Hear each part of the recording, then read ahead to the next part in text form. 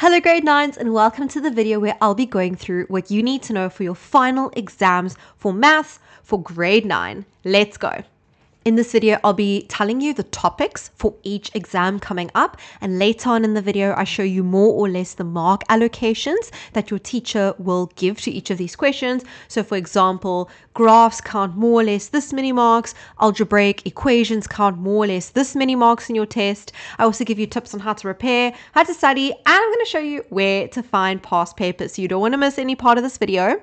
Before we jump in, I just want to tell you about this amazing platform called Learn Faster. So it's an online platform, you pay a subscription fee, and what you get is access to not only term 4 content, so term 4 topics, but November exam workshops where they go through topics from term 1 all the way through to term 4. So Learn Faster includes the different topics, and they include videos on the different topics that takes you through the topic, through the important things that you need to know. They do practice questions, they do past paper exam questions like you can see over here in the screenshots. And like I said, if you sign up today, you get access to their November workshops, which goes through things from term 1, term 2, 3, and 4. So all the geometry that you've forgotten, all the algebra that you've forgotten, they do it with you in videos, step by step. What I also love is that they have a helpline on WhatsApp where you can message them and they will answer questions that you have.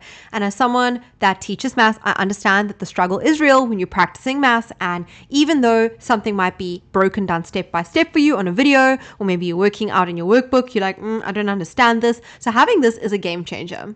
So sign up now for Learn Faster. Click the link in the description box below. But let's jump into the topics for your final exam. These are the broad topics for paper 1, but don't go anywhere. I'm going to show you exactly what you need to know under each of these topics. And these are the broad topics that you need to know under paper 2. Yes, you have to write 2 final exam papers, paper 1 and paper 2. And each paper counts 75 marks. That is a recommendation by the Department of Basic Education. Your school might be doing something different, so always remember to check with your teacher. The topic breakdown is also recommended by the department, so again, please check with your teacher what your school will be doing. Starting off with paper 1 concepts or topics, we've got whole numbers. So this includes everything from HCF and LCM, ratio and rates, direct and inverse or indirect proportion. I do have videos of this on my channel, so you can go watch those. We've also got everything involving finance. So finance is quite a lot, but they pretty much summarize it quite a bit here. So everything that has to do with financial maths. Then we've got everything that has to do with integers. So the types of questions that you can expect in your exam look like this. These come from past papers. I will link all the past papers that I'm putting over here. The memos are accessible as well in the description box below, so you can practice them. Here are some finance related questions and also some rate or speed, distance, time questions. On the screen, again, you can see some finance questions over here and then some integers questions. So this is how they'll ask integers. They say without the use of a calculator, which means you need to show all of the in-between steps. Then our next topic, according to our breakdown, exponents. So this is the first little bit of algebra that we've done this year. Here is a little bit of a summary of the exponents, the laws of exponents. I also do have summaries. You can go look at my page. The link will be in the description box below where I go over the different rules. And for grade 9s, I also have some really nice videos that summarize the difference between working with exponents, simplifying, distributing, factorizing, and solving, and clearing up what the difference is between those things. I'll link it in the description box below. So here are examples of exponent questions. As you can see, they can actually get quite complicated. Then our next topic is numeric and geometric patterns, so number patterns, and linked to that, that's why I put them together, are the functions and relationships. So knowing how to find the general rule of a pattern, Tn equals 2n plus 1, how to get that rule, how to know if you're dealing with a linear pattern with a constant difference or a pattern with a constant ratio, working with tables, flow diagrams, all of that. Here are examples of what your questions could look like for this section. As you can see, we've got first 2 terms of the sequence. They give you the Tn. They want you to complete the table. They want you to find the rule, the Tn. things like that. Then we've got algebraic expressions. So our second big part of algebra. This is quite a big part. You have to know how to simplify. You need to know how to do products, binomials, squaring a binomial. Some teachers call it the FOIL method. You need to know how to factorize. I do have videos on factorizing on my channel. I also have videos going over exam papers for this, so check it out. Here's a few examples of past paper questions dealing with this topic. And as you can see, there's also some factorizing questions. I only pasted 2 here. I have a video that goes over a lot more factorizing, so please practice that. Then we have algebraic equations. And again, in your breakdown, so in the document that I'm showing you here, they summarize it quite a lot, but there's quite a few equations that you need to know. So exponential equations, equations where you have to factorize first, so quadratic equations, substitution, so that would be simultaneous equations, equations involving exponents, equations with fractions. So you need to practice all of those. Here's just a few examples of how they can ask equations in your exam. So for example, this type at the bottom over here, you would have to factorize first. So factorizing is very important, grade 9s. Then we've got graphs. So this is linear graphs. Finding the y-intercept, the x-intercept, finding the gradient, drawing graphs, giving me the equation of a line. And here are some examples of what they could ask in a test. Again, I've put a very few examples, but this can get quite detailed and difficult in the test. So here's a summary of all those concepts. And if your test is out of 75, and these are guidelines that are basically put forward by the Department of Education, then this is the approximate mark allocation. But remember, schools can do different things. It depends on your school, depends on your curriculum, it depends on a lot of things. So please check with your teacher before you decide to study for what paper. So I'm listing these as paper 1 concepts. This is how it works at my school. It might be different for your school, so just double check. But for those of you that are following the GEC and you're doing GEC exams, these will be the topics covered in the GEC paper 1. Okay, so it's recommended by the department. And here's the rest of that summary over here. So you can use the mark allocations as a guide to help you figure out what you need to spend more time on. But grade 9s, I think it's more important as well for me to tell you to make a list of the topics. And then, yes, it is about mark allocation. So you can see, for example, expressions here, this algebra over here, counts quite a lot of marks, okay? More so than exponents. But if you struggle badly with exponents, you need to prioritize studying exponents as well. Okay, so it's about the difficulty, what you struggle with, and what you think is going to count the most marks in your test. That should advise your study plan.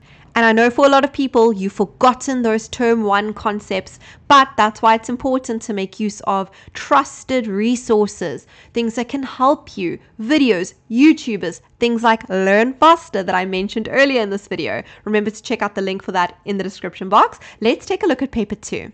So this is an overview of the topics for paper 2, starting with geometry of straight lines, geometry of 2D shapes, transformation geometry. I just removed functions and relationships because that's paper 1, but we've got area and perimeter, surface area, and volume. Right, so my first topic, very important topic, geometry of straight lines. So this is angles on a straight line. This is angles around a point. This is alternate angles. This is co-interior angles, corresponding angles. All of those things, sum of angles in a triangle, exterior angles of a triangle. You need to know your theorems. These are examples of some of the questions that can be asked, okay?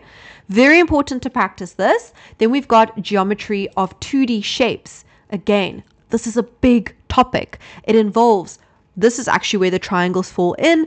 Then we also include quadrilaterals. You need to know the properties of quads, the definitions of quads, the theorems related to quads. And something else that falls under here is similarity and congruency. A very important but a very tricky section to deal with. Then we've got transformation geometry. As you can see, these are the sorts of examples you'll get for that. then area and perimeter of 2D shapes, so flat shapes, and then surface area and volume of 3D objects. So for these sections, it's very important for you to memorize your formulae that you will need to use. So how to calculate the surface area of a rectangular prism. You need to know the formulas that go along with that for doing surface area versus volume. Same thing for cylinders, very, very important. Here's a summary of all the topics for paper 2, again with approximate mark allocations. Again, I cannot stress enough that it is dependent on your school. So please check with your teachers. Please double check with your teachers and check if this lines up with what they've told you. And then how do you actually study for maths? I need to do a whole series of videos on this alone, but I will touch on the fact that first things first, you need to have summaries. So I would say a page of summaries for each of your main topics. It can be in a flow diagram format, a mind map format, anything that makes sense. I do share a lot of it on my other channels, my other social media channels. So I will link that stuff down below for you to access. Make your own summaries for your topics. I don't have summaries for every topic yet, but make your own summaries. Then you read through your summaries. Once you've read through your summaries, make sure you memorize any important formulae. So financial maths formulae, area and perimeter, those sorts of things that you need to memorize, properties of rectangles, properties of quadrilaterals, whatever. Then you need to practice. So first, practice examples that have been done in class. So examples your teacher gave you where she gave you the answer, homework that you did and you marked. So practice them again. It doesn't matter if you did them already in class with your teacher. Practice them again. Cover your answers and see if you can get to the correct answer again. And if you can't, look at the working that your teacher did with you or the example that they did with you in class and then try again. Okay, it's so important to practice. Then you have the option of practicing past papers. So the ones that I showed you in this video, I will link down below, but you can access many, many more. And here are some sites where I find some grade 9 past papers that are available to you. So we've got testpapers.co.za. They have grade 9 maths, also languages and a few other subjects. Then if you are writing the GEC exam, you can head over to the National Department of Basic Education page.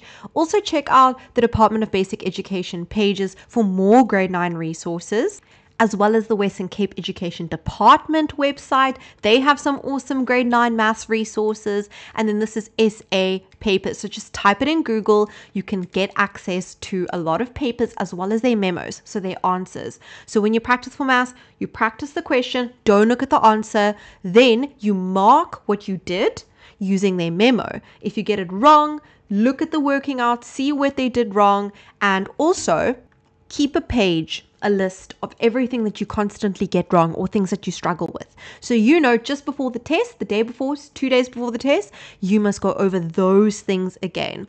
I really hope that this video has been helpful for you. I wish you all the best with preparing for your final exams, and I hope to see you in some of my videos that I do for grade 9 maths. Bye everybody!